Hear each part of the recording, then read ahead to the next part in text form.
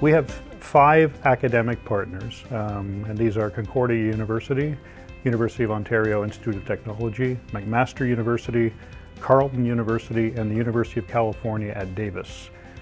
We also have 6 industry partners, and these are Microsoft Studios in Redmond, Washington, Electronic Arts in California, their head office in California. We have Communitech, who's a aggregator and accelerator group in Kitchener-Waterloo and that region. From my standpoint, the biggest benefit we can bring to the partners is a stronger understanding of how and why people play games.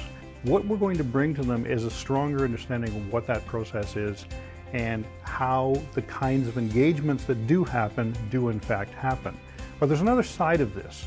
Games companies tend to focus on engineering computer science initiatives. Where the arts come in typically is in graphics, animation, and those sorts of fine arts kinds of activities. What we want to bring to them is the understanding that games are about stories and about storytelling. And if you want the best storytellers, you have to turn to the people who understand stories. And that's where the humanities and the social sciences come into play in a really strong way. My goal is to help game companies truly understand that. Our research, in effect, would not be possible without the involvement of partners outside the academy. We need the games industries in order to drive our research, not so that we're providing research for them, although that's certainly part of our goal, but so that we know what the questions are. And people I've talked to at Electronic Arts and Microsoft are very interested in this. Microsoft has told us specifically this is sort of a project area they want to move forward on, right?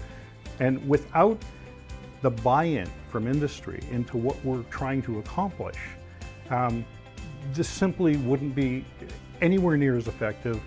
In our case, because we were dealing with the games industry, which is a large industry, but remember it's larger than the movie industry. One of the things we wanted to do is take advantage of existing partnerships that we might have and then expand it into other companies that we really knew we wanted to work with. And what we did, we decided to focus on a group of about 10 companies and then narrow it down to 5 or 6, whoever was willing to jump in at the time. And the trick there is really a matter of just continuing to ask them what they'd like to get out of them in the context of what we know we can deliver.